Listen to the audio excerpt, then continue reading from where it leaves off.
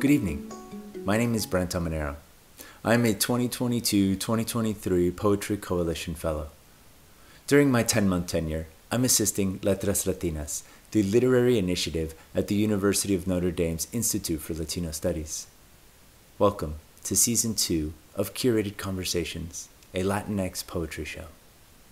Letras Latinas is under the direction of Francisco Aragón, who served as MC of Season 1, a season whose episodes undertook deep dives into debut books, where each first book poet selected their own interlocutor.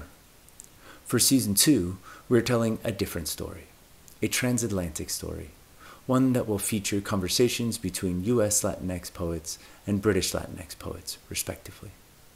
Francisco Aragón and British Latinx poet Leo Boix are the co-artistic directors of the series, with additional assistance from British Latinx organizer and literary activist Natalie Teitler. Yours truly will serve as MC. Season 2 is made possible thanks to the Poetry Foundation and the Writers Center in Bethesda, Maryland, who, once again, is our host and co-presenter. Special thanks to Zach Powers of the Writers Center for his crucial behind-the-scenes assistance. Tonight, we are offering what we would characterize as our prologue, one which will present a conversation between Francisco Aragón and Leo Boix, who will model the format of the 6 bi-monthly conversations, which will commence next month. In this prologue, Francisco and Leo will introduce themselves and discuss their books After Ruben and Ballad of a Happy Immigrant, respectively. In their conversation, Leo and Francisco discuss how their respective journeys through their lineage inspired their poetry. They uncover a parallel theme between their books, their complex relationships with their fathers, and, through specific examples, unpack how form informs content in their work. Enjoy.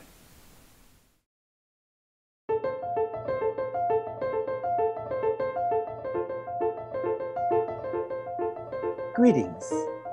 My name is Francisco Aragón, and for documentation purposes, today is July 22nd, 2021. And I'm zooming in from Arlington, Virginia, just across the Potomac River from Washington, D.C. Joining me for what we're calling a transatlantic conversation about poetry is Leo Boix. In just a moment, Leo and I will share the origin story of our friendship before we each introduce ourselves. I'm the son of Nicaraguan immigrants who migrated to San Francisco, California, where I was born and raised. I studied Spanish literature at UC Berkeley and went on to live in Spain for a decade before returning to the United States to do graduate work in creative writing.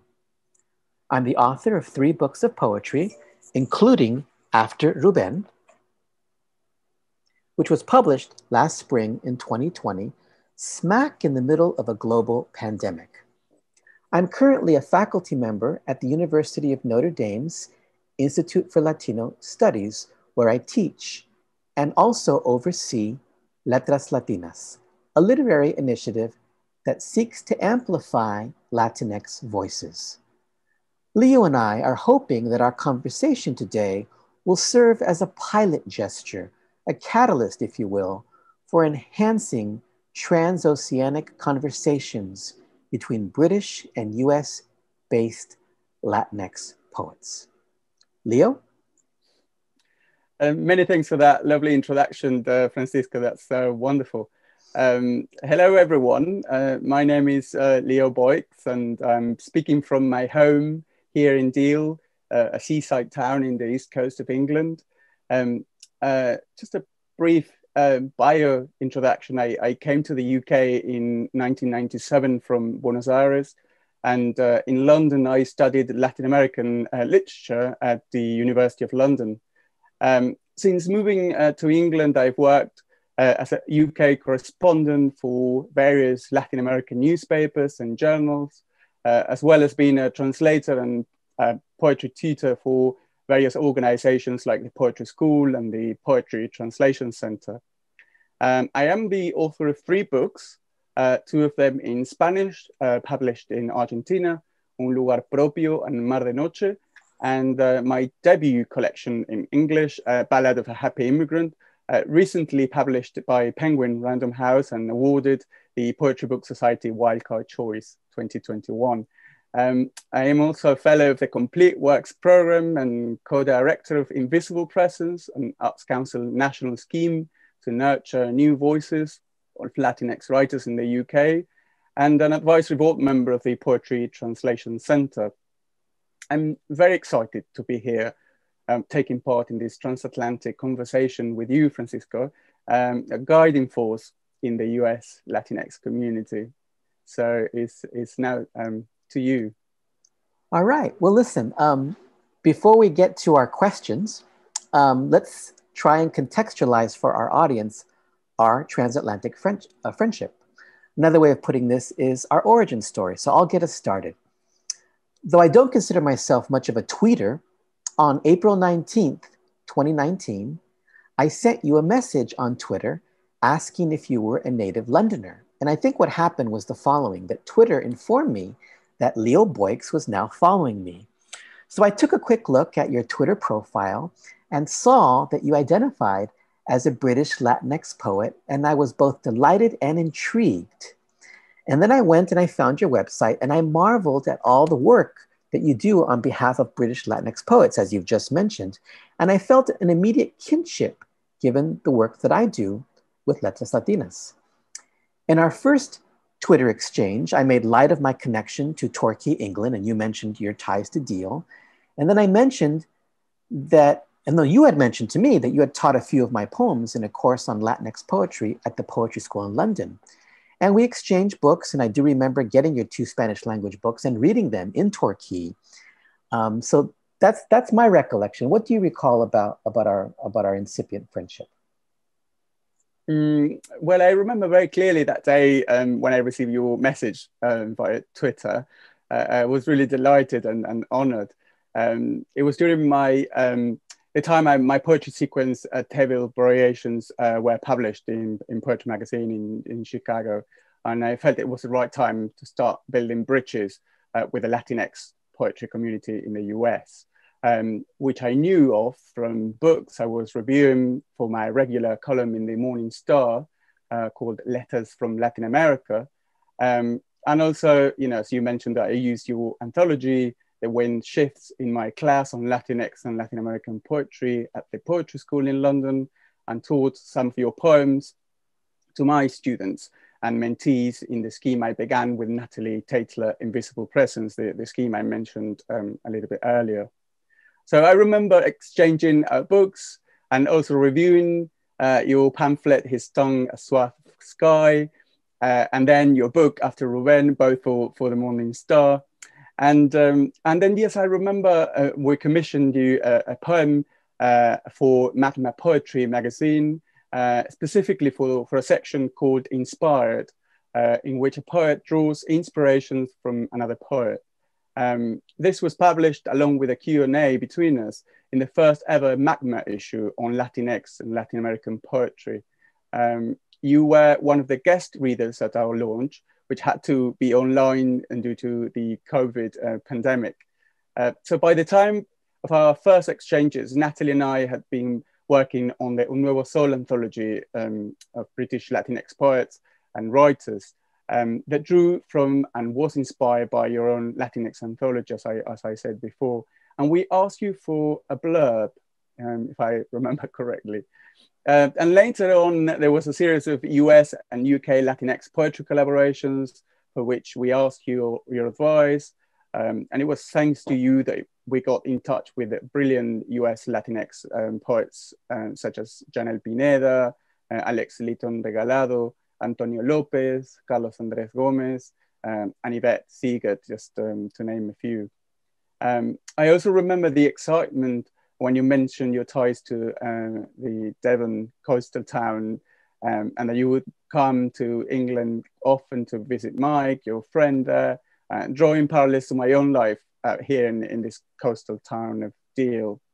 And we finally met in person in December of 2019, just before the lockdown kicked in, and had dinner in a lovely place in Marylebone in central London, before going to a nearby pub where we talked about future collaborations, joint readings and launches.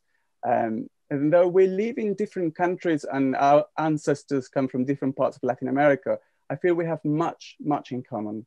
And I'm very excited to see where this transatlantic friendship will take us. But also about future collaborations and bridges being extended between Latinx poets from both south of the Atlantic and beyond. Yeah. Thank you, Leo, for completing that origin story. And I'll just add that I'm looking forward to hosting you online on September 29th in a couple of months for an event that we'll be doing to benefit our graduate students at Notre Dame. So let's get to the matter at hand in talking about our respective books. Ballad of a Happy Immigrant for your part. And let me just hold it up here and show the audience that I'm happy to finally be holding this book in my hands. So in your new book, you open with your poem, Es General Peridón, which is a richly rendered portrait of the port city of Liverpool in the mid-20th century. It starts off as a portrait of a place and then evolves into what I would call a case study of migration from Argentina to England. Up until that point, it made me think of my own father's journey around the same time period, only his journey was from Nicaragua to San Francisco. But then we have what I would characterize as a wonderfully transgressive plot twist by having the Argentinian sailor embark on what appears to be a 2-year love affair with a Scottish man who grew up on a farm. Could you pull back the curtain for us and share the evolution of this poem? Did you set out to write a homoerotic love story involving someone who appears to be modeled after perhaps your father or perhaps your grandfather? In short, what's the story behind the story? Well, I'm glad you picked the poem as a starting point for the conversation, because it's one of the central poems of my collection, and one that took me several months to write. I made at least 20 drafts of this poem, and it all began after I heard a friend from Liverpool, Jennifer Lee Tsai, read a poem about her Chinese ancestors migrating from China to Liverpool in the earlier 20th century. I was very moved and inspired by her story, and I immediately went back home and began drafting my epic poem. I began recounting the story of my grandfather, a sea captain I never met, and who died very young after one of his long trips abroad. From the moment he arrived in the port of Liverpool to when he leaves and goes back to Buenos Aires. I often heard as a child family stories and hushed rumors about mysterious lovers he supposedly had while staying in England, waiting for a ship to be built. So as I was redrafting my poem and doing research on his travels, the health of my father, who was the only son of my grandfather, deteriorated quickly, and I had to fly back to Buenos Aires to nurse him. And on his deathbed, and in one of our last conversations, my father half whispered to me that there was someone like me in his immediate family, implying a gay relative I never knew had existed. He could barely talk because of his advanced lung cancer, and he died only just a few days later. Sadly, we couldn't finish that conversation. And when I came back to the UK, I began imagining, that a gay family tree of my own. We seldom hear gay relatives in family conversations, especially if they are grandparents or great-grandparents. So that's why I decided to write these, homoerotic love story, my grandfather, a story that somehow connects him to me, and one that closes a love circle in a way. In SS General Pueyrredón, I'm telling a story of auspicious journeys, of ships and queer love, of Argentinian memories and family histories. It is a story inspired by diaspora, and shaped by personal and collective odysseys. And Francisco, many of your poems in After Rubén appear to deal with the complexities and sometimes painful memories of filial communication or lack thereof between a father and son, including poem with citations from the Oxford English Dictionary. We talk dogs, voices, Nicaragua in a voice, and after fragments of Juan Felipe Herrera. Could you expand a little on this and perhaps discuss the significance of these paternal memories and family recollections in your poems, specifically in relation to sound and voice? Thanks, Leo. First of all, thank you for telling us the wonderful story behind your poem. And in terms of your question, I want to thank you for noticing what's at stake in these poems. I like your expression, the complexities of filial communication between father and son. Despite this common thread you've identified, the strategies deployed in these poems are not surprisingly different from one another. And since you did mention voice and pain, let me comment on the OED poem, which you correctly deciphered as Oxford English Dictionary. The poet Robert Pinsky, who I had the privilege of studying with at UC Berkeley many years ago, has a poem of his titled Poem with Refrains, in which he intersperses and weaves snippets of Renaissance English poetry into a narrative about his mentally ill mother. He suggested it was a strategy he adopted because of the painfulness of the subject matter. He includes in his piece what he calls ear candy as a way of mitigating that pain. My OED poem emerged from an assignment I was given in graduate school in which we had to intersperse and weave into a poem snippets from the OED entry for a word of our choosing. I chose the word voice. As I began to read through the definition of the word voice, particularly the examples of usage from various time periods, I found myself thinking about my father's mental illness and some of the context of my experience with it in the wake of my mother's death in 1997. And so in the same way that snippets of Renaissance poetry gave Pinsky a way to write about his mother's mental illness, for me, writing a poem that included fragments of the OED on the word voice provided a way to broach indirectly my father's mental illness. In fact, he heard voices. And I think the quote from George Bernard Shaw that appears in the poem, that quote about a doctor who locks up patients who hear voices, subtly hints at this. You also ask about sound, and that prompts me to say something about the poem Nicaragua in a Voice. One of the results of living in Spain for 10 years is that I became aware of and began to relish being able to distinguish different regional accents. It also prompted me to notice and appreciate accents in general from other Spanish-speaking communities, including Central America. The experience that spurred the poem was a guest poet I had the pleasure of listening to once for a class I had at UC Davis. He wasn't from Nicaragua, but rather from El Salvador, and I experienced his visit right around the time I had been in touch with my father. But because of his mental illness, because the issue of his mental illness took hold, I wasn't at the time in communication with him. I found myself dwelling and reflecting on the sound of a Central American accent, most notably the accents of my mother and father. So the poem is an attempted meditation on that phenomenon, but one which also, I think, intimates at what you correctly identified in your question, a rupture in communication and a rupture in a relationship. And speaking of family relationships, your poem, Table of Variations, which you alluded to earlier, is a three-part treatment that appears to engage various, perhaps sometimes fraught elements of family history. It seems to address the outward appearances that some families may want to present to the world, all the while attempting to keep hidden aspects of discord and separation that families may experience during the course of its life.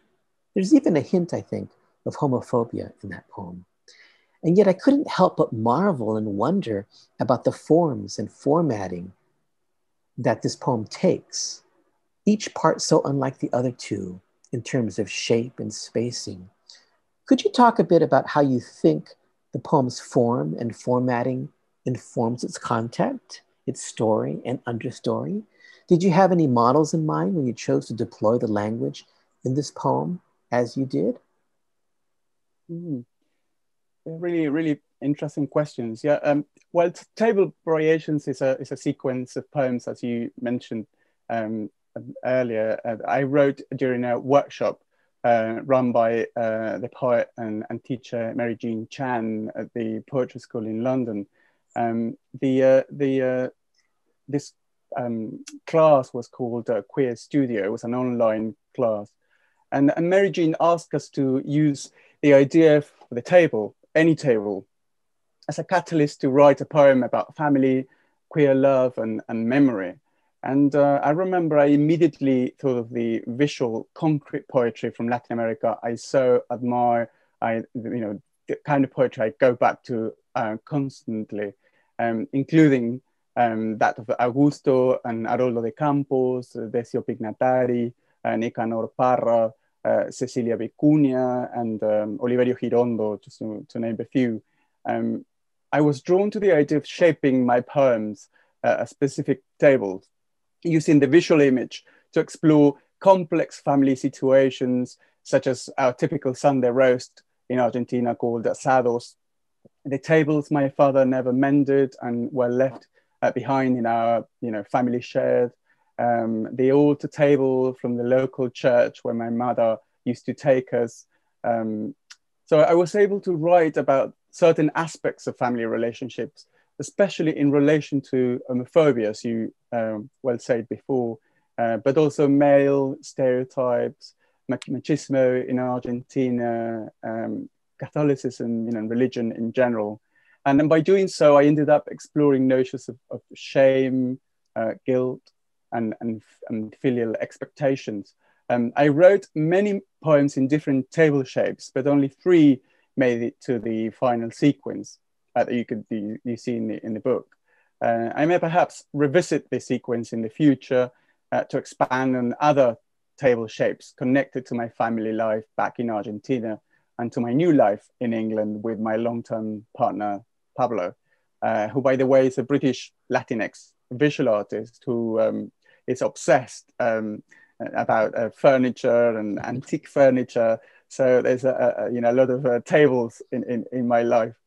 So in Ballad of a Happy Immigrant, there's as well another visual poem called Gondwanaland, written in the shape of South America, that was also inspired by the concrete poems of those poets I've already mentioned, and which, by the way, I'm really teaching in the next few weeks, in a poetry school class. So I too have an interest in works of art as a source of inspiration for writing poetry, and I've explored the ekphrastic form in many of my poems, including in my triptych autobiography in 3 columns, and in my Hieronymus Bosch inspired poem, Alchemist Furnace, both included in my latest book.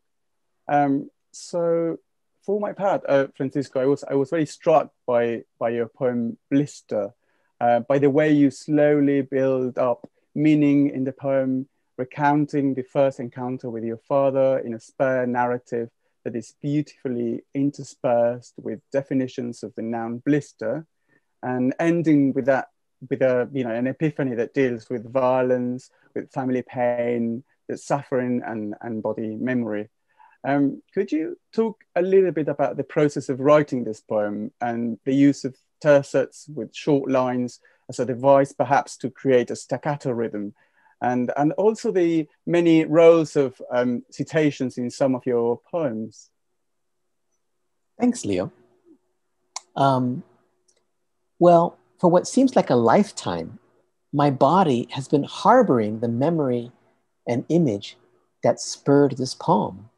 I like how your reading of Blister yields in the end that catalog you mentioned, violence, family pain, suffering, and body memory. I want to latch on to that last term for a moment. It became clear over the years that this encounter with my father, when I was 4 or 5 years old, and he was wearing his white t-shirt. And the image, my go-to image when I think about my father in a white t-shirt is Marlon Brando in A Streetcar Named Desire. Anyway, this memory of mine, about him, was pleading to find its way into a piece of writing. But the perennial question was how? And so I suppose now is as good a time as any to say it. An assignment can deliver the vehicle for something we want or need to write. And once again, an assignment involving the dictionary became the gift that keeps on giving. But unlike the OED poem discussed earlier, the lines for this poem came out much, much shorter. I don't remember what I was thinking, but it's a safe bet that whenever I produce a piece with these characteristics, meaning these very short lines, I'm channeling the late, great, queer Chicano poet and mentor and friend, Francisco X. Alarcón, who sadly passed away 5 years ago.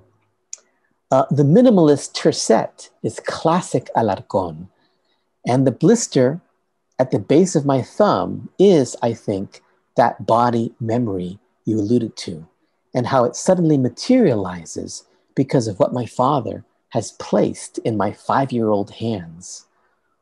But one of the challenges for a poem like this was to create a space and what I'll call a pace for the reader to gradually conclude on their own what precisely has transpired, but to also learn along the way snippets of family history with its particulars, such as the names of certain streets in the Mission District of San Francisco. And so I began to read the dictionary entry for blister to see what it might yield. What sealed it for me was when I encountered that phrase, ampoule of crystal in the Middle Ages, containing the blood of someone like a saint. It seemed like such an evocative image to weave into the poem before I provide the final clue, if you will, for what has caused the blister to form. With regard to the role of citations in my poems, I think it's fair to say that After Ruben, of my 3 books, is the one that most relies on other texts as springboards for other poems, which is part of my larger interest in works of art in general, being the catalyst for more art. This notion then of the ekphrastic, as you've mentioned in your work. By now, our audience may be noticing that the subject we're focusing on in our respective books is our fathers, and your father appears in a number of your poems. These appearances range from the straightforward, delicately rendered prose lyric, Clover, where he is depicted as an ailing man being tended to by a son right before the son must depart. And then we have your father's cameo, once again, while he's ailing, in the tour de force poem, Ballad of a Happy Immigrant. And then we have the poem whose title I'll just start to describe, whose title is // and then the other poem that comes to mind is a poem titled Seraphim, in which you deploy devices such as rhymed couplets and the image of winged creatures, including a butterfly. And in the latter piece, your father is transformed into an angel of sorts. You seem to be implying that taking on subjects like family history and relations, in this case, your relationship with your father, requires special efforts to avoid banality or even sentimentality. Can you talk a bit about your poetics when it comes to writing about this kind of material? In other words, as readers, we can see the brilliant and varied results, but I'd like to know a bit about the thinking and chronology that informs your poetics. In this case, when writing about what appears to have been a rich, though perhaps complicated, relationship with your father. Tell us how you arrived at these strategies. These are such interesting questions. I'm always thinking of, how to write about family and family relationships without falling into the type of sentimentality and banality. And I come from a family where telenovelas, tangos and bolero songs were always present. So it is a big challenge and a fine balance. In my case, writing poetry in English has given me that much needed distance and separation from the subject matter, and in turn has helped me to mold my ideas and my own personal story, hopefully without being too sentimental. Form has also been crucial to me.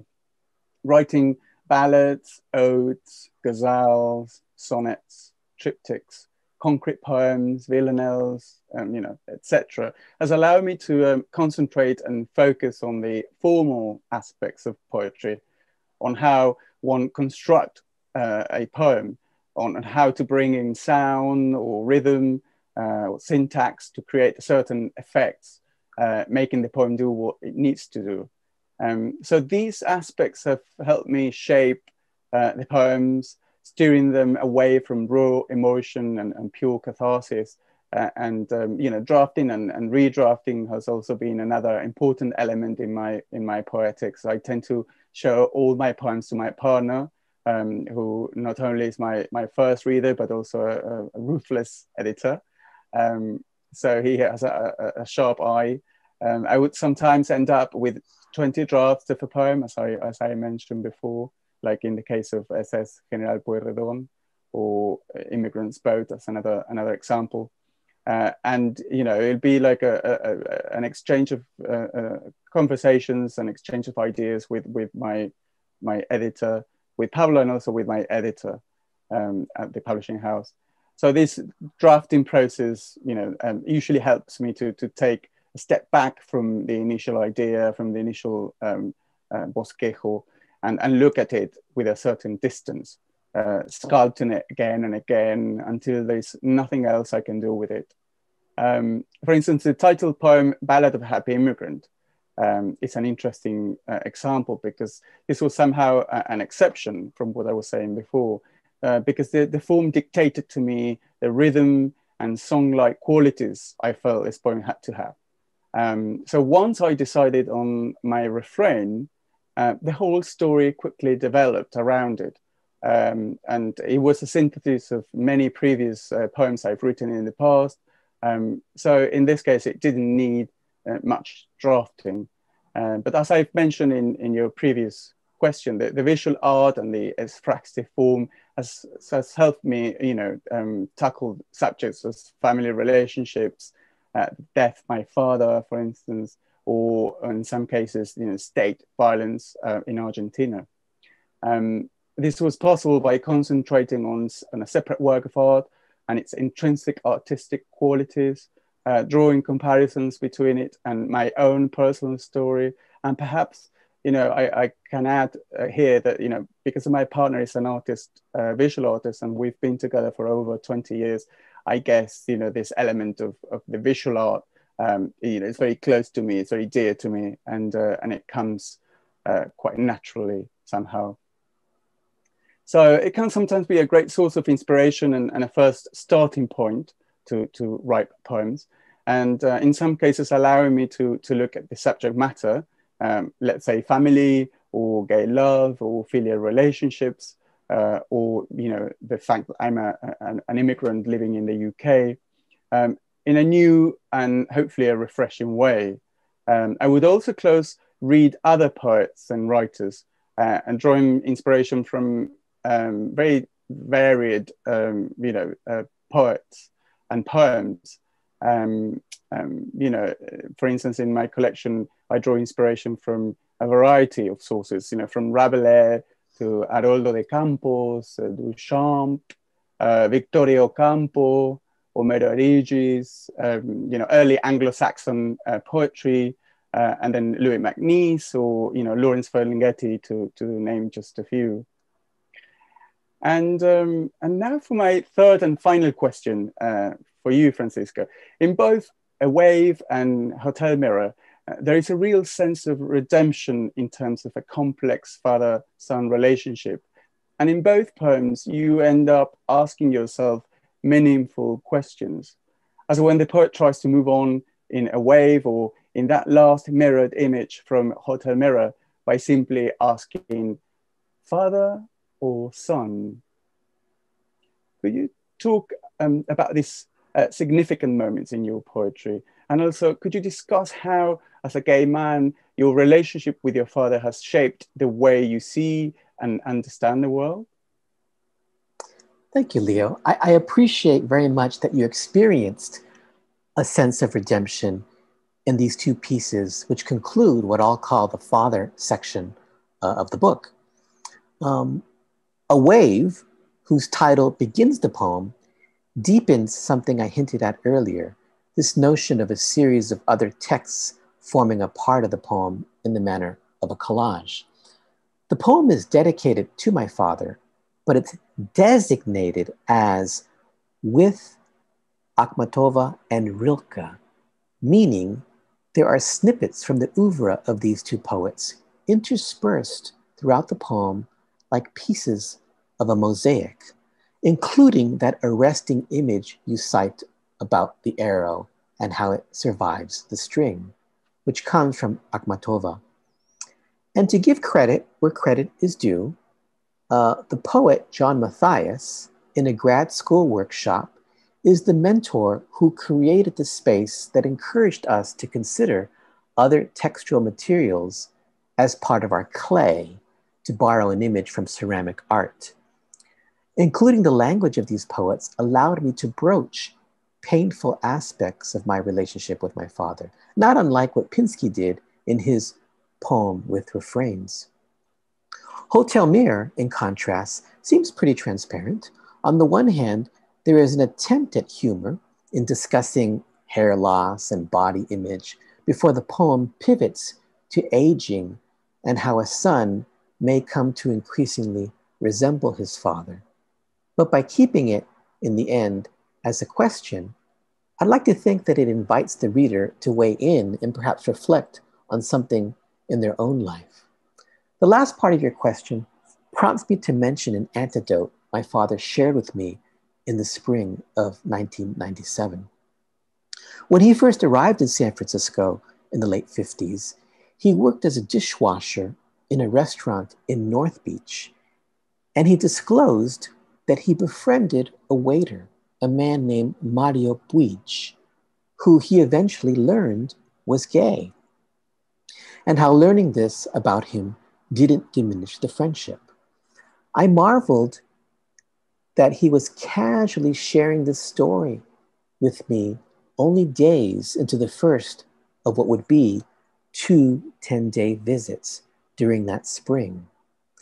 In hindsight, I wonder if he sensed something in me, and that sharing the story was his way of subtly conveying to me that if I wanted to disclose something about myself in this arena, it was safe to do so. I share this because it underscores the power of story, that telling one another certain stories at certain points in time can be a non-intrusive way of creating safe and welcoming spaces. And on that note, I'd like us to pivot to part 2 of our program, in which each of us shares one poem from our books, from our respective books. The poems we'll each read, however, have not been chosen by us, but by each other. In other words, the poem that I've selected for you to read, Leo, is in fact the title poem of your collection. Earlier in our conversation, I referred to it as a tour de force, and I so admire its scope and ambition. I also love its use of a refrain and how that refrain takes on new meaning as the poem progresses. You shared earlier a bit of the poem's background, so it will be a treat for us all to now hear it. Take it away. Ballad of a Happy Immigrant. In the beginning, there was a garden and a boy who counted ants duck for bulbs, all this he enjoyed. Come back, man, or never come. Father agrees the Peugeot is blasting radio of 80s techno on. Learn, one day you'll need to know. Come back, man, or never come. The spaniel dog and at the kitchen table, the endless heat, the dusty sparrows on hanging cables. Come back, a man, or never come. Mother's palm leaf dresses, her sandals. The day she left, they took her things. I lit a candle. Come back, a man, or never come.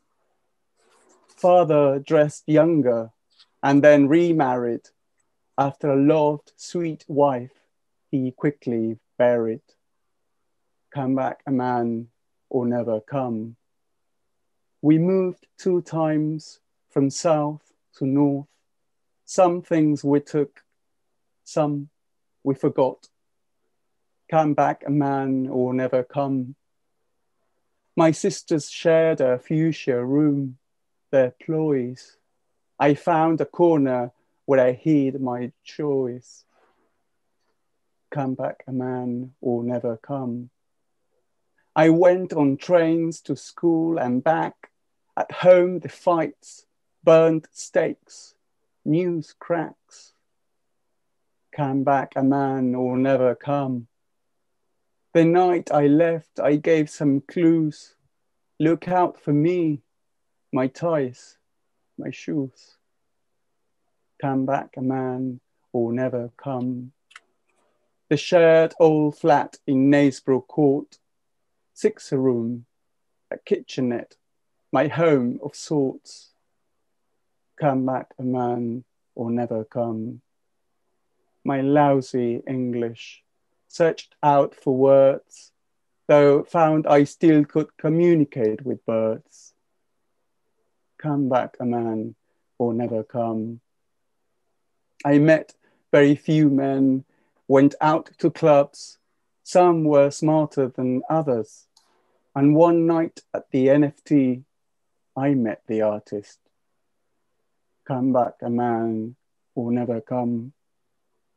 The daily trips to Hampstead Heath, late coffees in Soho, we kissed in Russell Square. A builder shouted, "You too, homos." Come back, a man, or never come. We moved together by the flower market, our tiny flat on Columbia Road. A new life has started. Come back, a man, or never come. Long distance phone calls, dad and his orchids, his health, his lungs, the chats more morbid. Come back, a man, or never come. I nursed him a week, his bloody coughs, and he died as my London flight took off. Come back, a man, or never come. By the sea we found some peace. You drew till late. I planted dwarf trees. Come back, a man, or never come. Now I swim and swim, come sun or hail, the sea, my friend, my foe, this holy grail. Come back, a man, or never come. And if they ask, is this your home? I say, well, yes, at least I hope. Lovely. Thank you so much, Leo. Thank you. And now I would like to invite you, Francisco, to read your poem, A Wave. And this is a poem that left an indelible impression on me when I first read it. And as I mentioned earlier in our conversation, I found that here there is a real sense of redemption in terms of a complex, filial relationship, as well as a sense of hope, of moving forward, a time for the poet to lose himself, an achingly moving rendition on the passing of time and on painful memories, ending with that poignant metaphor of a throwing arrow. So let's hear from you, Francisco. Thank you, Leo. And as I mentioned earlier, the title of the poem actually begins the poem. So here we go. A wave of the past as I walk by a window boarded up breaks, cold in winter and in summer hot, where spiders lived and dust filmed everything in that storefront that was his home. Or a madcap air in May, or a combination of words can bring a voice to the surface. It's that I, at the thought of him, which more today than yesterday is like approaching a grave. His calls before my first visit flickered weakly, are ash now. Cities changed their names. Madrid became Corning, became Davis, South Bend, DC. I know the beginnings and the ends of things. I curb myself, swallow what cannot change, but still it is there. He who was torn away no longer needs. But isn't it time this grew fruitful, time I loose myself and, though unsteady, move on the way the arrow, suddenly all vector survives. The string. And this poem is dedicated to my father, and I designated, as I mentioned earlier, with Akhmatova and Rilke. One thing I'll say about this poem, when the poem was originally written, my father was still alive, but he did pass away in March of 2018. So in the original version of the poem, I talk about grave, and it wasn't meant to be a literal grave, but now it is literally a grave. Yeah. Such a wonderful poem. I love this poem. Thank you. Let me ask you, since your book is so recent, it's only been out a few months, I think. How has it been so far? It's been really good. I'm going on a sort of tour to promote the book in the next few weeks and months. So I'll be touring in different parts of the UK festivals and promoting the book. So I'm glad that the lockdown is almost over. So in time for the book to be read in front of live audiences. And on that note, I was going to ask you, Francisco, after Ruben was published, was launched during the first lockdown, and I remember talking to you about a tour and you had so many places where you were going to read, and I wonder how was that experience, launching your book, during that really difficult time. Yeah. The book's official publication date was the 5th of May of 2020. And initially, the entire month of May, which is a month that I'm not teaching, I was going to be doing a tour on the West Coast. All that got canceled. But what I learned, though, is that, and a lot of this was thanks to how adaptable and nimble my publisher was, that it was possible to share the work in this space that you and I are occupying right now. And so I think if I look back, I probably did in the first year of the book's existence, over 25 events, all of them virtually. I did get to do one in-person reading in San Antonio on like March 2nd or 3rd of 2020. And then everything pivoted to virtual at that point. So I say it was a mixed blessing in that it allowed me to still share work through virtual platforms. I think actually, looking back on many of the readings that I did, probably one of the most satisfying and meaningful readings was when you did even though actually when I think about it, and let me just show our audience, when we did the launch for Magma, it was wonderful to be able to take part in an event that was transatlantic. And I remember reading the poem from It was actually truly international, because we had poets from Latin America, from the US, from different parts of Europe. Yeah. And actually I was thinking, although it was quite challenging, put together the event, and it was just, initially it was planned for the Tate Modern. We ended up having this wonderful, array of readers from all over the world, pretty much. And the audience actually, the audience was also from different parts of the world. Yes. So in a way, I guess that's the plus side. Yeah. Of, I think the big question is if that translates to book sales, and that still remains to be seen.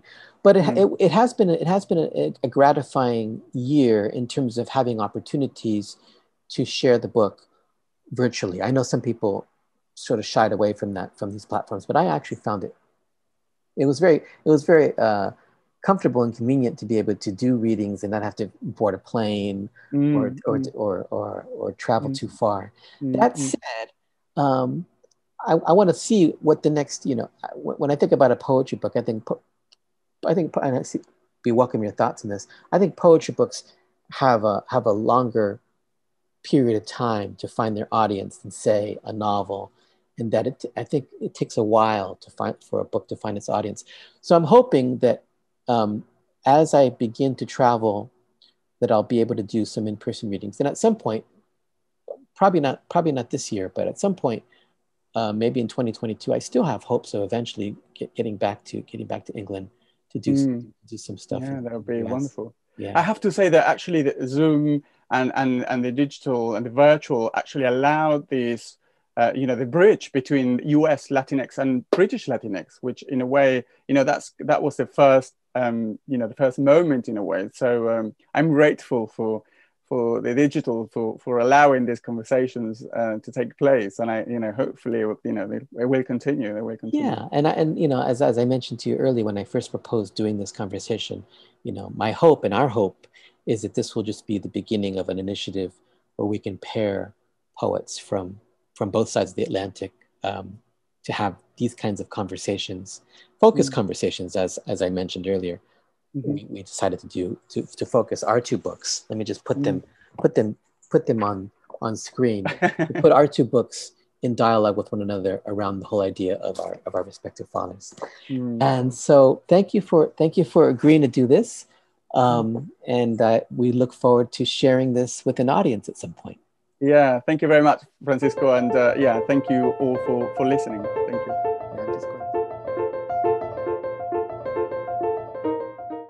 And that concludes our prologue to Season 2 of Curated Conversations, a Latinx Poetry Show. Please join us next month for Episode 1, which will feature a conversation between poets Janelle Pineda and Maya Elsner. Please check the Writers Center website for confirmation of this specific date and time. Like Season 1, we are aiming for the last Tuesday of the month. Only this time, starting next month, we'll be convening every other month. Season 2 will consist of 6 installments. Until then, I'm Brent Omanero, 2022-2023 Poetry Coalition Fellow, speaking on behalf of Letras Latinas. Thank you for joining us.